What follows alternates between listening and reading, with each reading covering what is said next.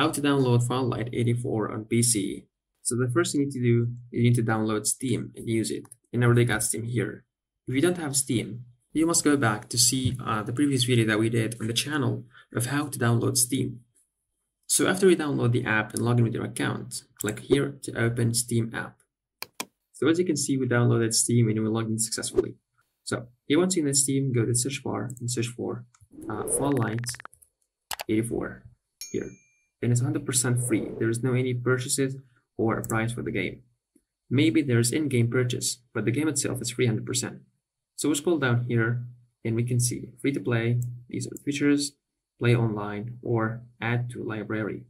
So we're gonna click on add to library, and then it's been added successfully. Click on OK, and here click on library and choose Farlight 84 and click on install.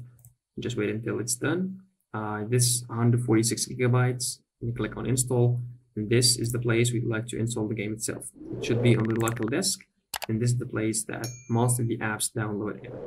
If you'd like to change the path, just click here and change where you'd like to download the game. But for me, it's good enough here. I would like to download it on the local disk C, and these are to create start menu shortcut or desktop shortcuts. And then click on install and accept the terms of service and the policy. Just wait until it's downloaded here, and that's how you can download Farlight 84. So don't forget to like the video, subscribe to the channel. Also let me know down in the comments below if the video was helpful, and thanks for watching.